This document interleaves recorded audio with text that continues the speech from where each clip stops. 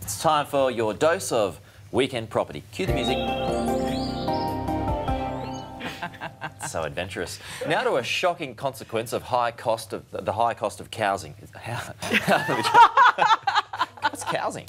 It's been revealed 2/3 of parents across the country are putting their retirement on hold to help their children get into the property market. Children, housing, that's where housing came from. I did one of those things. Well, it's a new term. I think it's going to catch on, actually. Homeloans.com.au found parents and grandparents are sacrificing luxuries like a new car to be guarantors on home loans. And for more, we are joined by Bryce Holdaway and Ben Kingsley from the Property Couch podcast. Now, Ben, I'm not talking to you in that scarf. So, Bryce... The old bank of mum and dad, is it often the only way millennials can get a foothold in the property market these days? Yeah, well, you pointed out the prices are rising, but it's also very difficult to save for a deposit. So if you want to buy a $600,000 house, they've got to come up with a 20% deposit, which is $120,000 before you put in stamp duty and costs, which is just a monumental task for most people. So if they can borrow from mum and dad, it means that all they need to worry about is whether they can service the loan, because if mum and dad chip in some equity, they can just borrow the whole amount and get in sooner. Ben, I'm a Lions fan, so I'm a neutral when it comes to this grand final, so I'll ask the question to you. So are these just financial gifts towards a deposit, would you say? Pete, it's not always just a financial gift. So you can do a cash gift, and basically that's non-repayable, because if you do a gift which is going to be paid back, then the banks are going to assess that as a loan. But the other way we're talking about is the guarantee, which is security. So we're using the equity in the parent's property for the 25% that we need, and that's going to avoid lenders' mortgage insurance, which can be, you know, thousands, if not tens of thousands of dollars that you're saving your kids as well.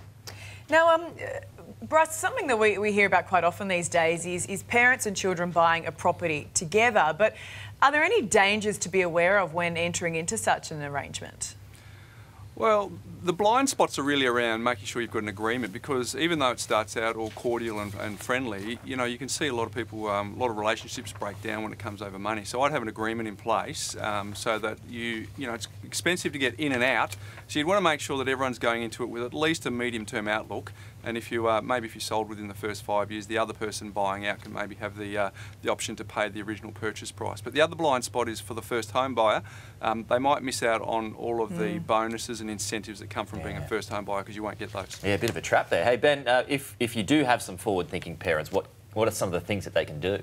Yeah, some really clever forward-thinking parents. What they do is they think about university, and they come and talk to us about buying an investment property now when their kids are, say, in primary school or early high school, thinking that they want to get their kids into that university. So they have it as an investment property for the period of time that the kids aren't at uni.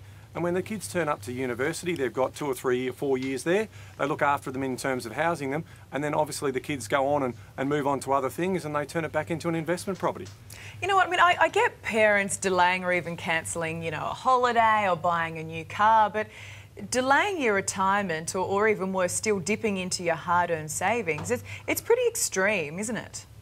Well, it's just a reality of the market. I mean, if, you know, as I said before, just trying to save that deposit is near on impossible, even in a softening market. Just to be able to save that size deposit is just a massive challenge. So I kind of see it a bit like the Europeans and the Asians. You know, our country's starting to grow up, we're starting to get a lot more years in us, and those cultures tend to buy as a family, and it's part of the planning that they will help their kids get on the ladder. And I see Australians doing the same, where it just becomes a part of the norm now, given affordability, so that so they can get on the property ladder. Otherwise, they'll be forever on the rent cycle. Righto, Ben, hit us with it. What's your prediction today? Well, I'd love to say the Pies, but I'm actually, you know, I think the Eagles have been a better team during the year. I think we've been better in the final. So, I don't know, but I've got to back my team. Let's hope Collingwood are winning the whole game and West Coast win after the siren by a point. Ben, are you sitting on the fence with a Collingwood scarf? I know, but I'm being honest. I'd love us to win, but I actually think West Coast might get us just in a tight game. Gee, that's not very psychology. What sort of Collingwood supporter are you? I'm a realist. Well, that's in your Bryce. You're a Freo supporter, so man, I mean, you can't go for West Coast. I'm going for Western Australia. I'm just going for Western Australia. That's as good as it gets. Gee, I tell you what, people don't like the Pies. Who are you going for? West Coast. She didn't say that earlier. I don't like either of them. Nice colour combo you're wearing. Yeah. I'm black and white. Yeah, you can you are. Yeah, you are. I You can have noticed support- that all morning. Yeah, well spotted. You can support Yeah, Colt Ali, you Chisel with and us? the Black Eyed Peas. Yeah, that's who I'm going for.